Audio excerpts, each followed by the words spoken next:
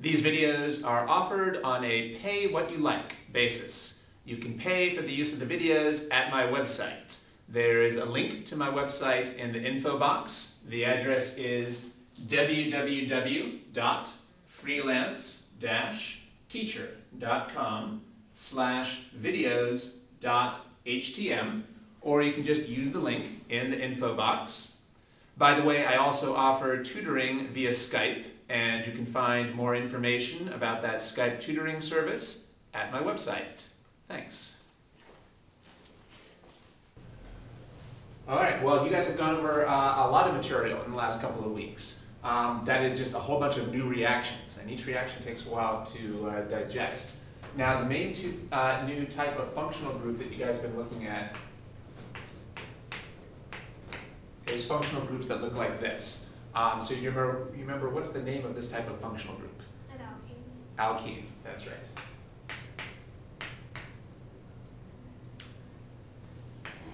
Alkene, good. And we won't start with these, but for completeness, what type of functional group is this? Alkyne. And if you just have carbon-carbon single bonds, that would be alkane. All right, now the most important types of reactions we've gone over again is alkenes. So let's just start going through the reactions and we'll see how comfortable you are with those.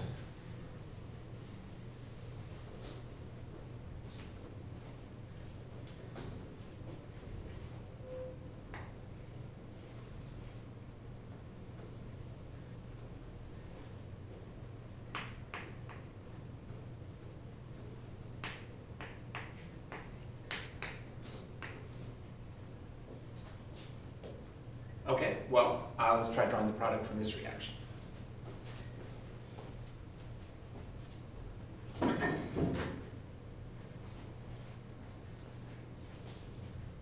Okay, no sweat.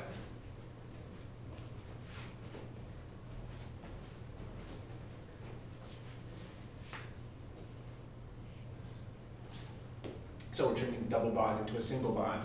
By the way, what's the name of this type of reaction? Addition? Hydrogenation. Hydrogenation, that's right. And what general group is that in? Is this substitution, elimination, or addition? Addition. Yeah, addition. Because what is an addition reaction? An addition reaction is a reaction that removes a pi bond. Well, here we're removing the pi bond.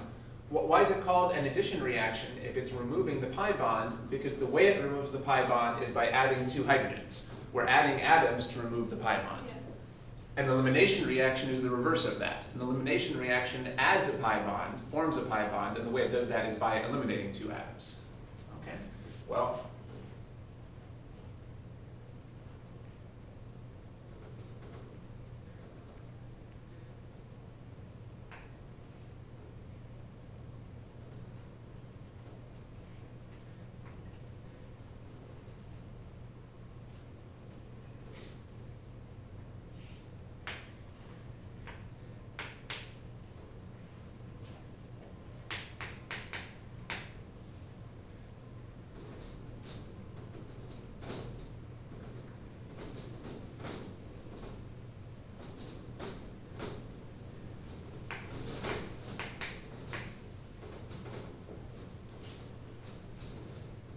Let's see if we can draw this product.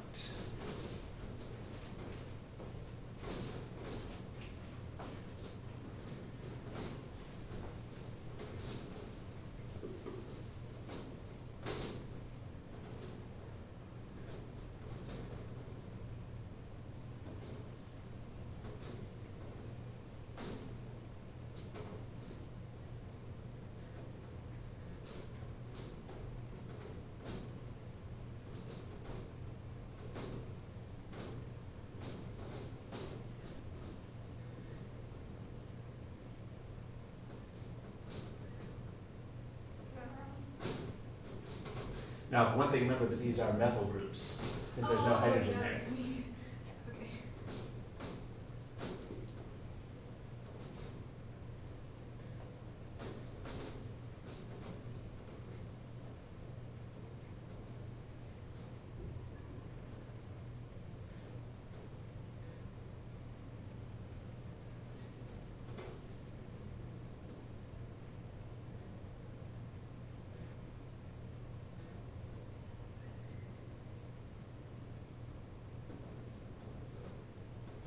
Okay, that's not bad.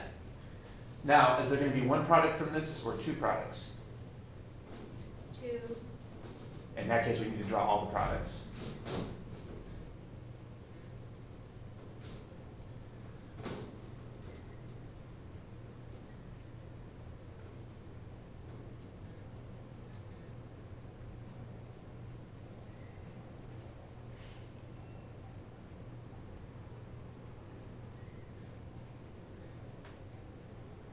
Okay, good.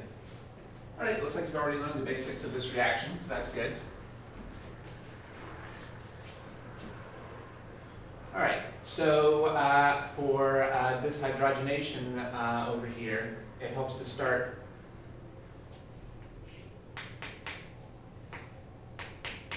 by, say, drawing the two hydrogens that have come in over here. All right, and then say, where am I going to, actually, I think the easiest way to think about this is actually to rewrite this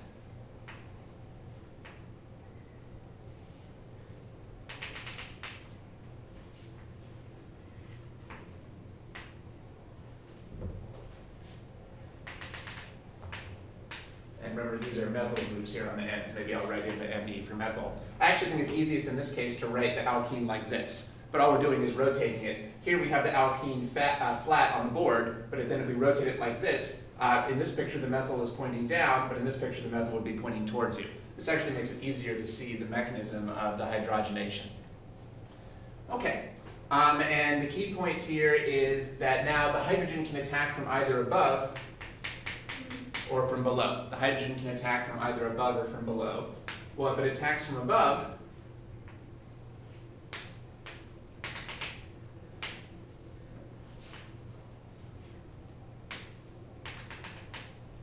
if we attack from above, we would get this product. The answers you wrote, by the way, were correct. I just think this is a little bit more reliable way to get it or to understand it, but you have the right products once you put in the second product. Okay. Now, if the hydrogen attacks from below, you can see I would push this deuterium and this methyl down like this, but it wouldn't change them, it wouldn't flip their positions. The deuterium would still be pointing away from you and the methyl would still be pointing towards you. So you can see here that D is still on the dash and methyl is on the wedge. And in this picture, if this hydrogen comes in on the right, it'll push the methyl and the deuterium down, but the methyl is still pointing away and the deuterium is still pointing towards it. So that would give us one of the products. On the other hand, however, the hydrogens could attack from below. And then they would push the methyl and the deuterium up. Remember, we're using capital D for deuterium. That's just an isotope of hydrogen. And on the right-hand side, they would push the deuterium and the methyl up. Okay. It is just a different way of drawing the products that you got on your own. Now, you always have to check, though, whether two products are the same or different. Maybe you were right the first time when you said these were going to be the same, actually. Let's see. So are these two products going to be the same or different than each other? It might have been easier to compare them the way you drew them originally, actually.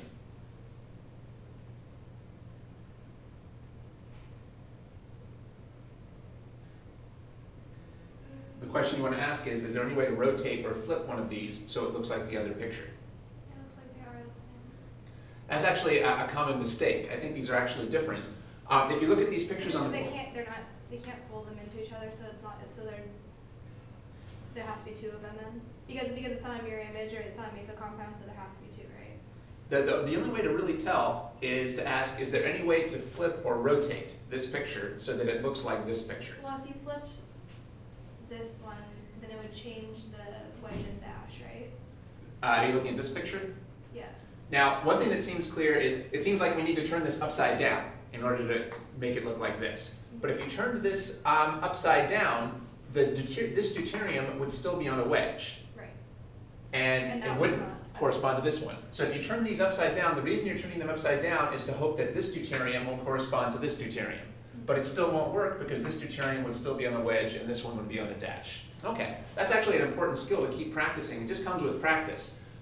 Being able to tell whether you can flip or rotate one molecule to see whether it's the same as another one or not. So these are definitely two different molecules. If we turn this one upside down, this deuterium would still not be in the same position as this deuterium because this is on a wedge and this is on a dash. There really are two products here. It's important to draw both of those.